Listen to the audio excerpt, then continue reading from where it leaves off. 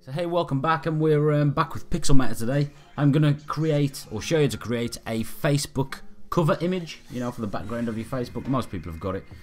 It's going to be gaming orientated, and the reason for that is because I'm doing a giveaway on my gaming channel. So shameless plug if you want to go and check it out. Links in the description below. So go File, New. It'll also show you some techniques with Pixelmator that you might not have seen before as well. And the size is going to be 815 in width and 315 height.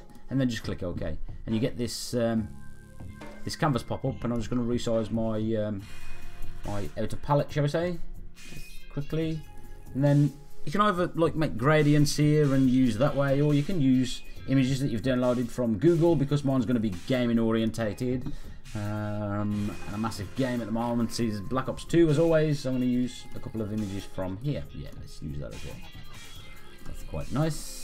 Drag that on top and turn that logo off for now. Right, now because my background image is bigger than the canvas that I'm going to use, I'm going to press Command minus so I can see the size, the outer size of my image, and I'm going to resize it from there, right? And right away, that is pretty much how I want it. So Command plus to zoom back in, and I'm quite happy with that. Now what I want to do, I think I'm going to put some text in here, right? And I'm going to use, Postmaster's fine, okay. But I want it to be like it's etched into the wall behind him, right? Or into this, etched into this light behind him. So the first, if I look at my colours, in here, in this area here, there's whites, there's greys, and there's a black, right? So that's the three colours I'm going to use. I'm going to use whites, greys, and blacks, and I'm going to zoom in just so you can see perfectly what I'm doing, right? So I've got my white copy at the top, or my white text, and I'm going to call it white, just to simplify things. And then I'm going to right click and copy that.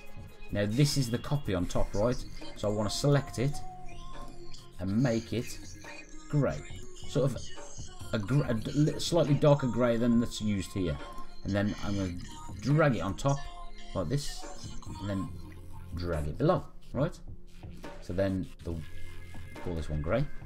Double click it. You just double click into, and then I'm going to duplicate this again, and it should be white copy. Select it, black.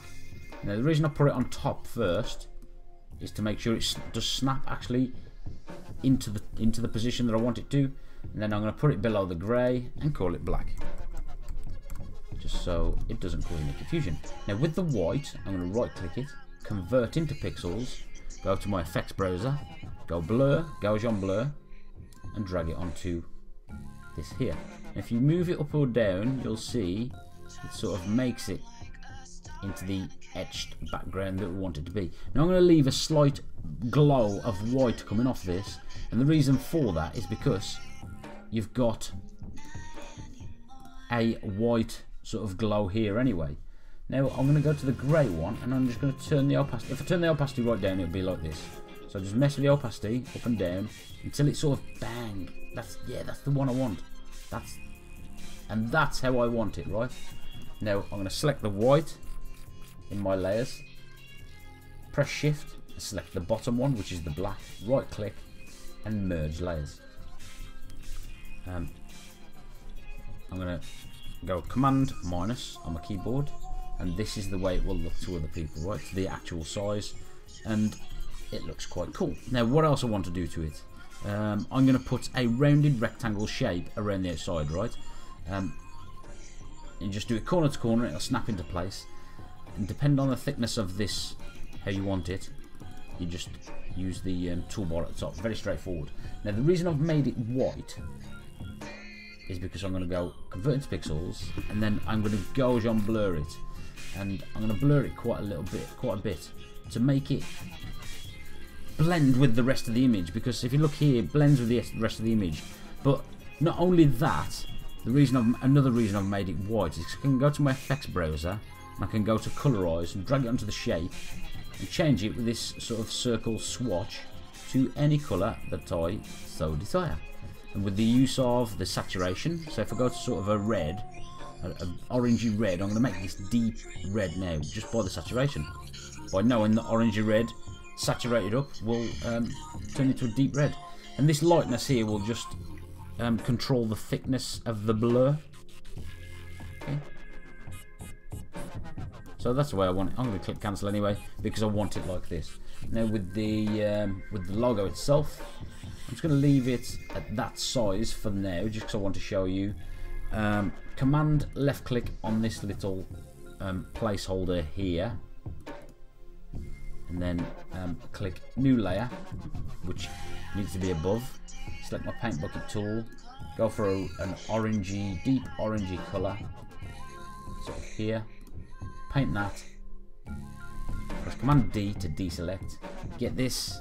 Highlight my original layer. Backspace to delete. Go to my now new layer. Get my selection tool. And resize it.